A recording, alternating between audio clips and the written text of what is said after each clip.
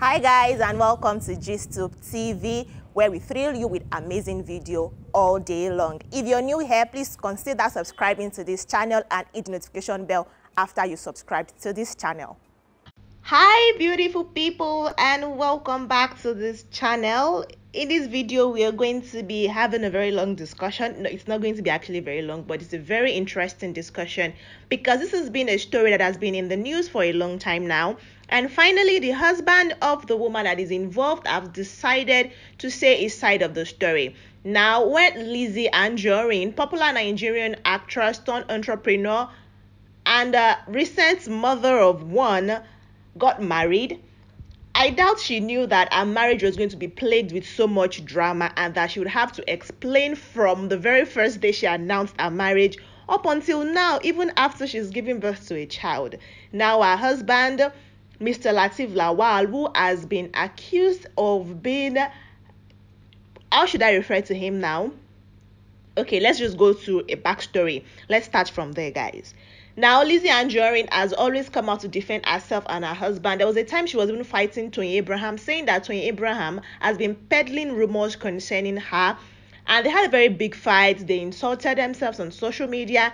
And one woman, Esabod, had to actually come in between them for them to say they've resolved whatever issue they have.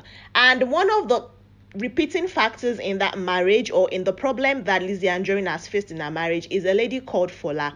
Now, Lateef Lawal has children from multiple women. He is a Muslim man, and according to him, he has every right as a Muslim man to be married to more than one wife.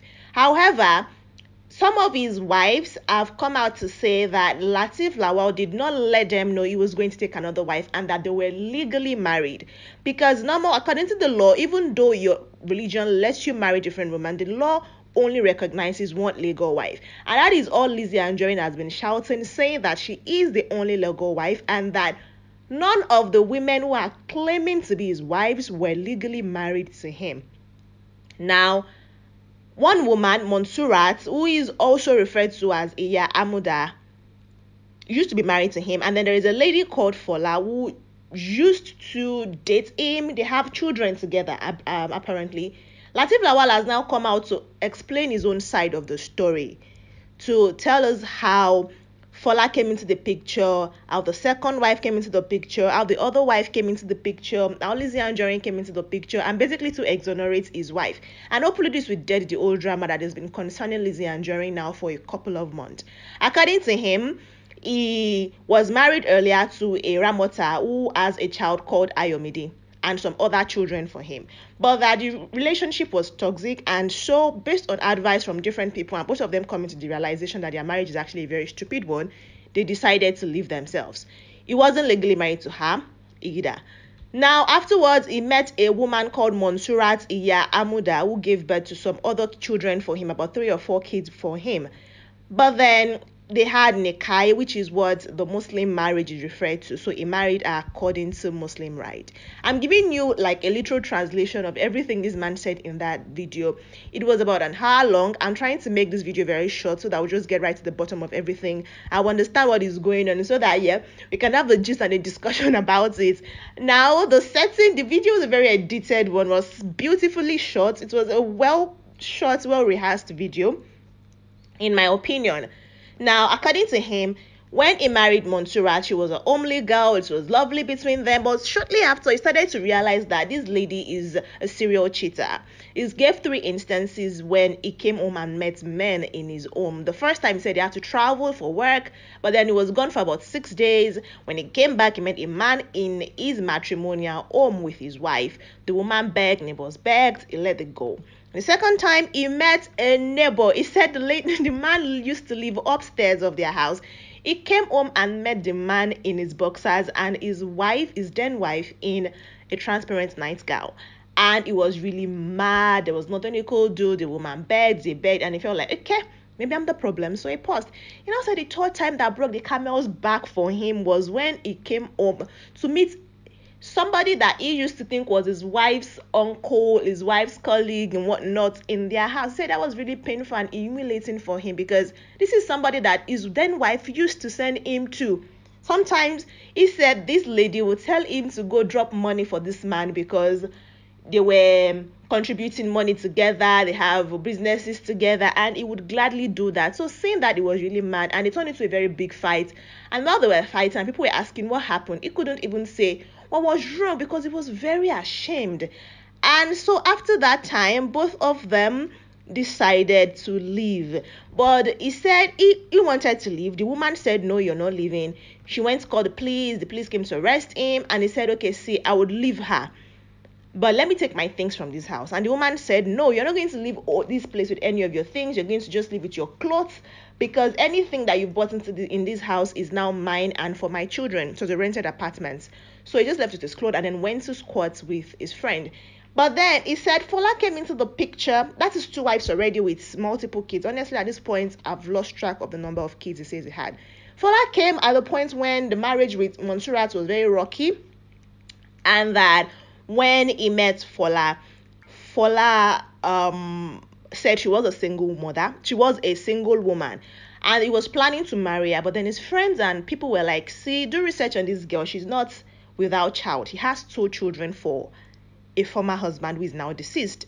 So he went to her, pushed her, and then she finally revealed that yes, indeed, she used to be married and she has 2 kids, and you should have let me make that choice myself. But it felt like then the lady started saying different stories, apologizing, and okay, Mr. Latif is like one of the most forgiving man I've ever heard of. I've heard say story, because he forgave this woman for lying and trying to string him along and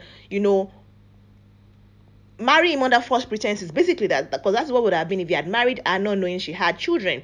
But I decided to still go ahead with dating her. So they used to sleep together and whatnot, but he paused on the marriage plans. Then it got to a point when he would go to see her and she would not be at home. He would have to wait outside for days, blah, blah, blah, blah, blah, blah. So he ghosted and stopped talking to her. Fast forward to a few weeks, she came to his house pregnant, saying that he is responsible. And he was like, okay, this cannot be mine.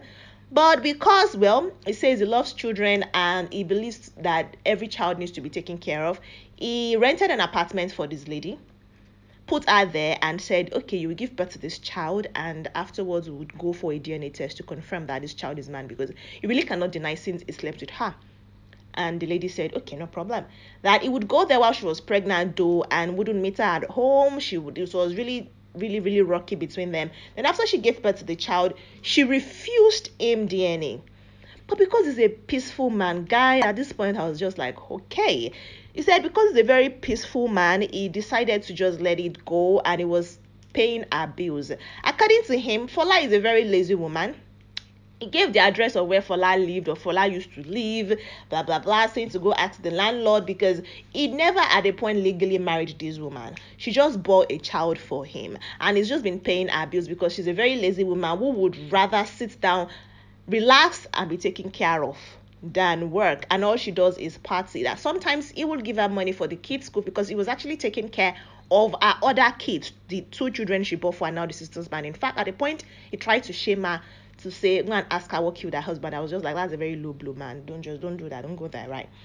But in a bit to say that the woman is a very bad person, said she's a very lazy person, she does not work, she does not do this, she does not do that, and he's been taking care of the bills and paying the school fees. But sometimes we give her money to pay for these children's school fees, and they will still send the kids out of school, and she would insist that they didn't give her the money. And so he stopped giving her cash and started transferring to her. So at least he was going to have evidences to push that I gave you money. Which are the evidences that he's putting out to say, yes, I've been paying for your bills, I've been taking care of your children. He can't say I'm not doing my rights, and he can't say I'm married to you.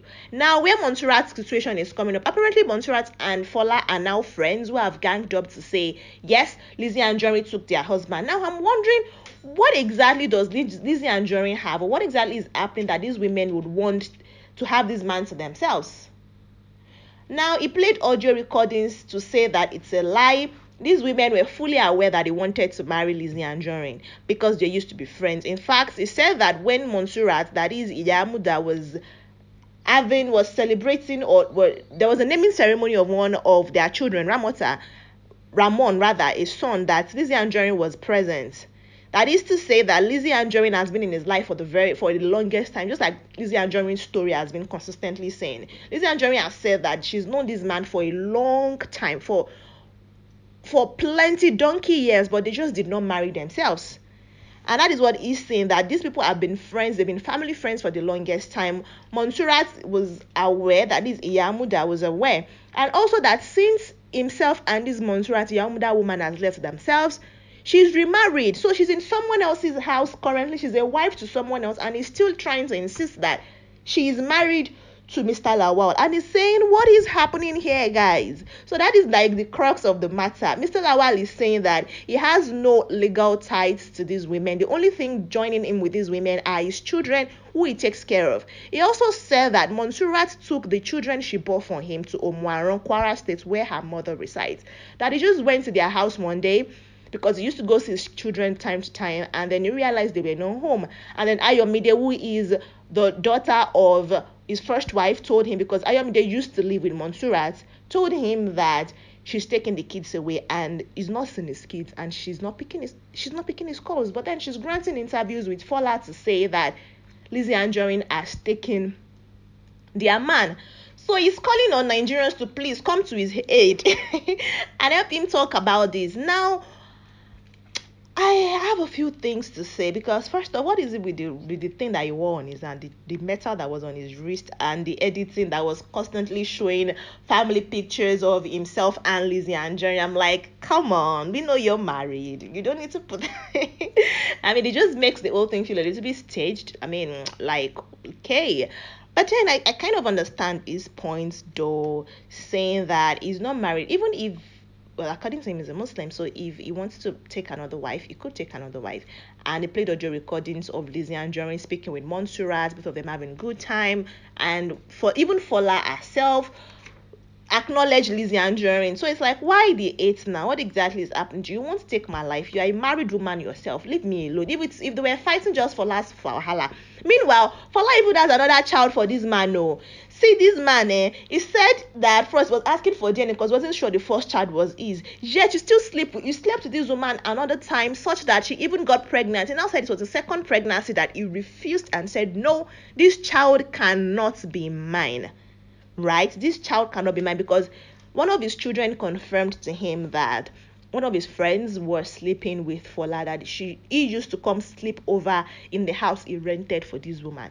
And so he said that the child is not his, and that was what actually made them go separate ways. But he still pays her bills. But then he decided that, nah, I can never ever have a future with you except for the children that we have, or the child that I want to believe is mine, even though you've refused me a DNA test. That is what is going on between himself and Fola, and that is the matter. So Mr. Lateef Lawal has come to explain his own side of the story. What do you guys think of this debacle and everything that is happening with Lizzy Anjorin? She's a mother already. She has a child for this man. Lateef Lawal is in her house.